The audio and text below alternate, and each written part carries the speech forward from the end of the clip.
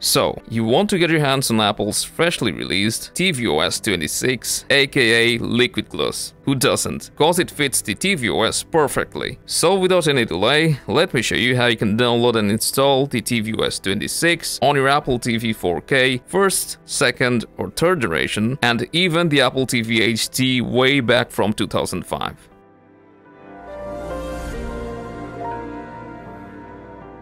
To get the Liquid Gloss update from your Apple TV's home screen, open Settings, then scroll down to System, Software Updates, and click on Update Software.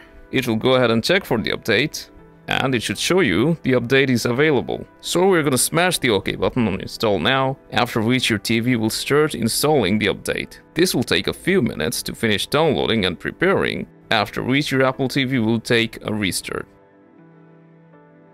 Then you'll see another progress bar right below the Apple TV logo, so now we just gotta be patient and let our Apple TV boot up.